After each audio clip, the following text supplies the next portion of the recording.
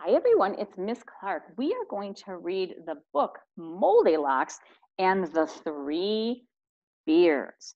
This is a book series. This is number one in the book series, Princess Pink and the Land of Fake Believe. This is a very popular book. And next year in the Longwood Library, you can check it out. They have them in the Longwood Library. You would just look under the chapter books and J for Jones. That's the last name of our author, Noah Z. Jones. He not only wrote the story, the book, he also is the illustrator. Remember, this is called the front cover. It always has our title, our author, and if there's an illustrator, this is called the spine. And here you can see it's telling us this is book number one. This is the first one in the book series. And then on the back, we have our summary. Okay, I'm actually not going to read our summary because I don't want to give away too much information, but we know the summary is a little bit about the book. When we open it up here, we know that this is our title page, right? Our title page, again, always has our title, our author, and if there's a separate illustrator. And here it says for Eli and Sylvie, remember that's called a dedication page. Not every book has a dedication page, but some books do. And then here I can see the copyright is in 2014. That tells us when the book was written. All right, let's go ahead and count the chapters. 1, 2, 3, 4, 5, 6, 7 chapters in our table of contents in our book. All right, let's go ahead and get started. And of course, while we're reading, we're going to remember to use our reading strategies, making predictions, asking questions, envisioning or visualizing, making connections, either text to text or text to self connections. So we've got a lot of strategies we can use. Chapter 1, Meet Princess. This is Princess Pink. Her first name is Princess. Her last name is Pink. That's an unusual name. Princess Pink does not like fairies. She does not like princesses. And she really does not like the color pink. Boy, they really want us to know that. Princess Pink does like dirty sneakers, giant bugs, mud puddles, monster trucks, and cheesy pizza. So it seems like her name doesn't fit her very well. She doesn't like the things that you think of with someone of the name of Princess. She likes things that are very different than that. Her parents named her Princess because they were so excited to finally have a baby girl.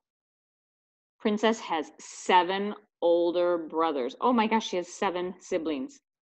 Penn, Patty, Parker, Paul, Pete, they must be twins, Perry, Philip. Do you notice something about all of her brothers' names? Yep, me too. They all start with P, and her name also starts with Princess. So her mom and dad were finally so happy to have a girl, they named her Princess. After tucking in her 7 sons, Princess's mother peeked her head into Princess's room. Time for bed, Princess. Wait a minute. Where is your pink fairy princess dress? It was right here. Let's remember what we know about Princess. She doesn't like pink, and she doesn't like princess things. So her mom is asking her where her pink fairy princess dress is, and this is what Princess says. I fixed it. She's holding up some scissors, and it looks like some paint. Oh my gosh, what is your prediction? What do you think she did to her dress? Maybe close your eyes here and envision or visualize, make a picture of it in your mind. What did Princess do to that dress? See, I turned it into a cowboy caveman outfit so I can hunt dinosaurs. Oh my gosh, look at her poor mom. The fairy princess dress had been cut into thin ribbons and taped together in places. Princess had even colored it in with a brown marker. Boy, it doesn't look anything like a pink fairy princess dress. Princess's mother sighed. She did not know what to say, so she just said, "Good night, my little cowboy caveman." Princess's mother turned off the light. Looks like her mom wishes that she was more girly and liked princess things, but that's not what Princess likes. Princess's tummy made a funny, grumbly noise. Grumble, grumble. Whoa, tummy, don't worry. I will hunt down something yummy for you. I bet a lot of you can make a text to self connection here where you've been hungry and you've gotten out of bed to go get some food. Princess tiptoed down the hallway and slipped into the kitchen. She was about to open the refrigerator, but then she stopped. The fridge always made a hum sound, like a cat purring. But the fridge wasn't humming now. Princess put her ear to the fridge. She heard the strongest sound. Tweet, tweet. Oh my goodness. Have you ever put your ear up to your refrigerator and it went tweet, tweet, like a bird? No, right? Usually fridges make just this sound. Hmm. Oh my gosh, I wonder what her she's going to find when she opens the refrigerator door. Thinking that a bird had somehow gotten stuck in the fridge, Princess yanked the door open. That means she pulled it open really hard.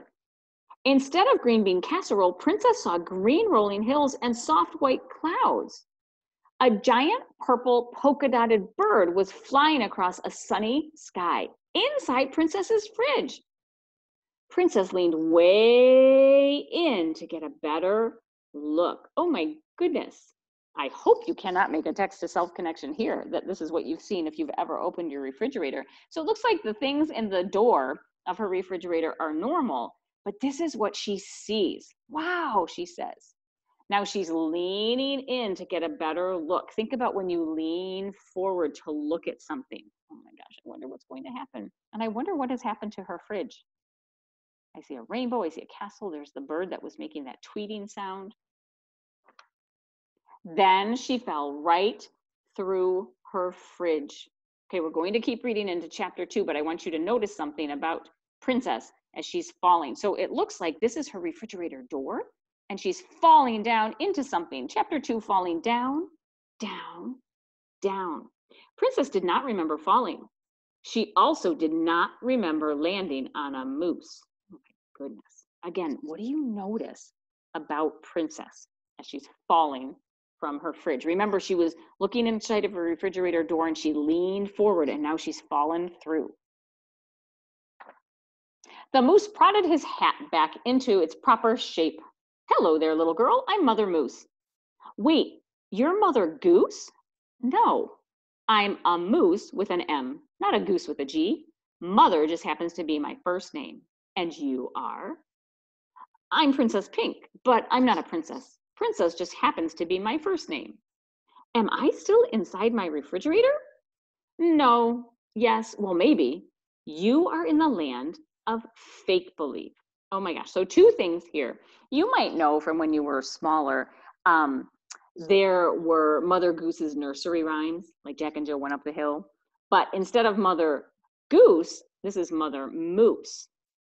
And Mother Moose is telling Princess she's in the land of fake believe. Remember what our book series was called? Princess Pink and the Land of Fake Believe. A girl came running over. She had just seen Princess fall from the sky. Are you guys okay? I'm Moldylocks. Who are you? I really like this because this is what Princess said, right? This is her talking bubble, but this is her thought bubble. So she says, I'm Princess. And then this is what she's thinking. Moldylocks? That name doesn't sound quite right. Princess thought Moldylocks looked like she had slept in a swamp for weeks. Now, hopefully you remember the fairy tale, or you know the fairy tale Goldilocks and the Three Bears. Well, our character's name here is Moldylocks. And if you're not sure what the word mold means, mold is when usually food goes bad. It starts to spoil. So I'm going to just show you a picture here. Mold. This is an orange that's starting to mold. You can probably think of a food that you've seen before that has started to go bad. So it gets a little bit of mold on it. So her name is Moldylocks. And Princess Pink even says she looks like she had slept in a swamp for weeks. She's got green hair. It looks like her dress is moldy. Oh, this is so interesting in this land of fake believe. Your hair is green. Your hair is pink. Oh my gosh, look at, do you remember how after the end of chapter 1, I said, what do you notice about Princess Pink? from when she fell into this land, her hair color changed. My hair is pink. I can't stand pink. Remember, we also learned that on the very first pages about Princess Pink, and now her hair has turned pink. Oh boy. Princess's hair had turned pink the moment she entered the land of fake believe. I think it looks kind of cool. The girls smiled at each other. Then Princess's stomach let out a loud grumble. Grumble, right? If you've ever been hungry, sometimes we call it your stomach grumbles or it growls. And that's how this all started. Remember, Princess was hungry when she went to bed, and she got up to get something from the refrigerator. Do you know where I can get something to eat? I know just the place. Follow me. So it looks like Moldylocks is going to take her to someplace to get something to eat. When we were reading this in our Zoom classes, Emma noticed this little peanut running by in the land of fake believe.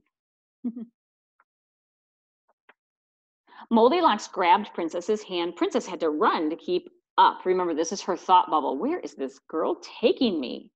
Lots of interesting things here in the land of fake believe. It almost looks like this hillside is a rainbow of water. It looks like there's some little elves or gnomes, some bunnies, a snail, some mushroom caps. It looks like there's a scarecrow waving. There's a river. There are flowers that have houses on top. So a very interesting land of fake believe.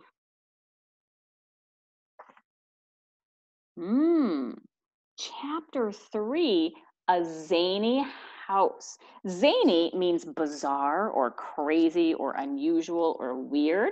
So that will be our next chapter that we read.